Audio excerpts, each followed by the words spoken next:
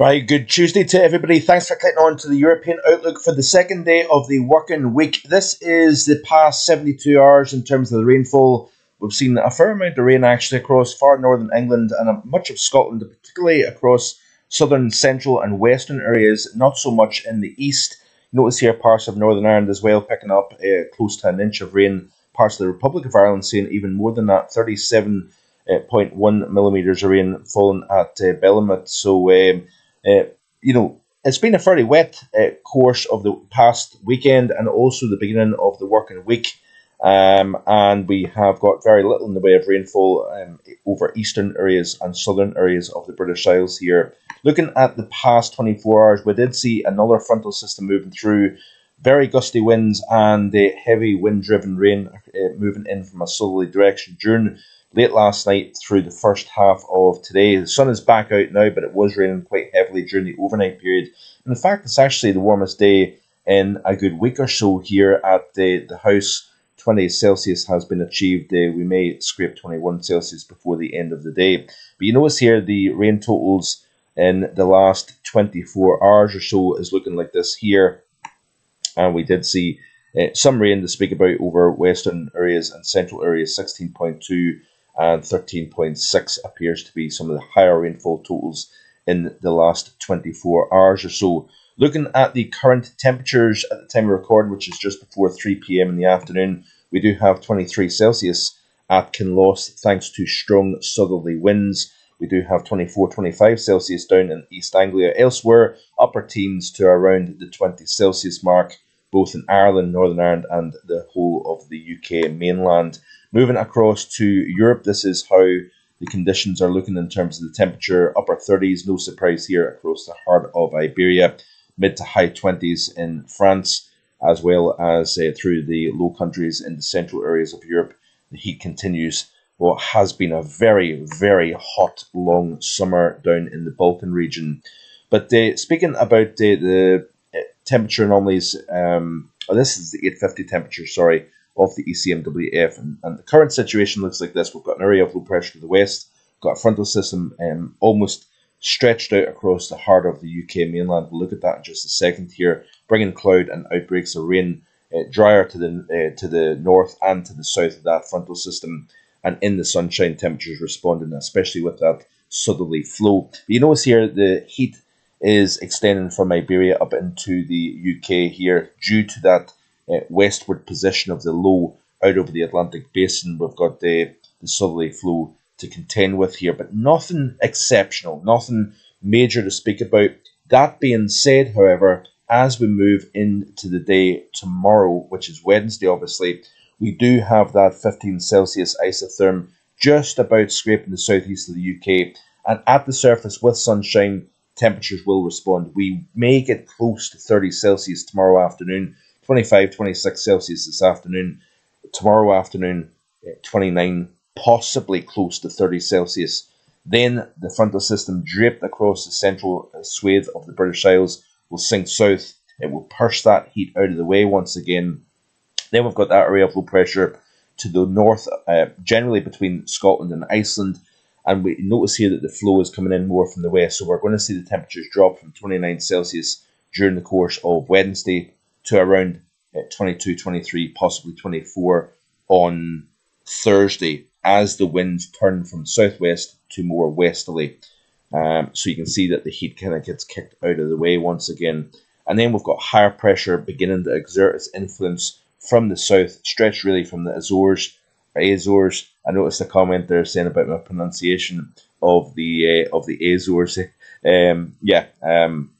Everybody's got their own pronunciation, as long as it actually sounds about right. I suppose that's the main thing. But generally speaking, we've got high pressure extending from the Azores up through the UK and towards Scandinavia here. But you notice here during the course of Friday, 12 UTC, we don't actually have a particularly warm air mass. Despite higher pressure building in, the temperatures in the mid-levels of the atmosphere is actually not particularly warm, if you notice here.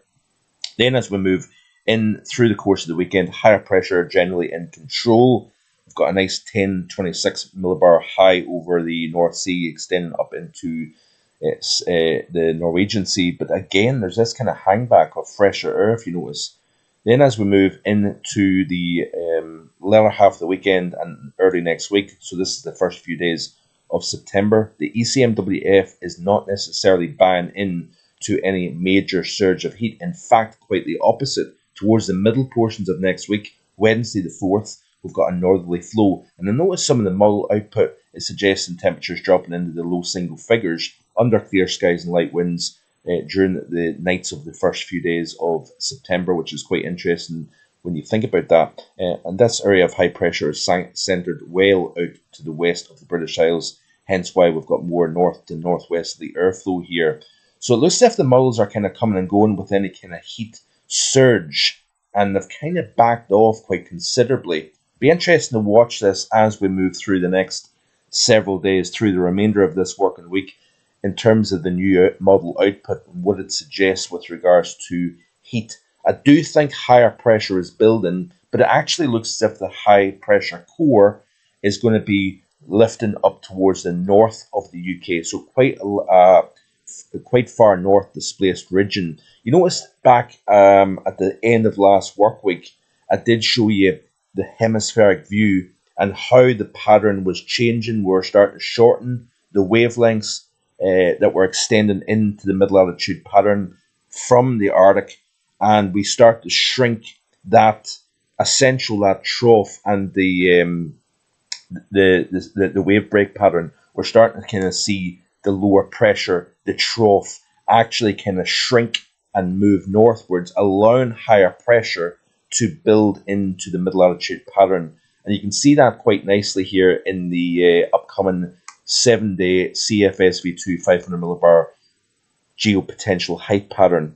So you can see a lot less in the way of troughiness at our latitude here, and a lot more in the way of higher pressure. And then if we move to the day 8 through 14, which is the 3rd through the 10th of September, higher pressure essentially has taken over the pattern. Now, this may quite well be down to the MJO strengthening in phases 4 and 5, which is enhanced convection over the maritime continent. So over Indonesia, we're seeing some of the strongest upward motion, and that sometimes can correlate to more region over both eastern North America and western portions of Europe. But it's quite interesting the stretched out nature of above average heights quite far north here, and you really have to go well up into the Arctic Circle to see low heights. In fact, let's have a quick look at that. Let's look at the northern hemispheric view for week 1. You can see here that we have got the shrinking of that negative well up into the Arctic Circle here. So generally higher pressure is taken over the pattern.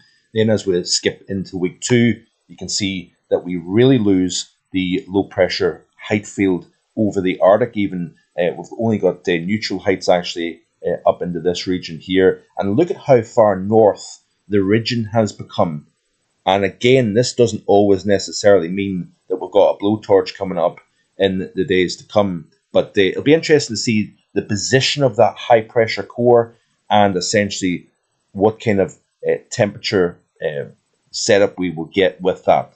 Looking finally at the Met Office chart here, this is for 00Z UTC. So this was midnight back at the start of Tuesday, end of Monday. You can see here the system moving in from a southwesterly direction.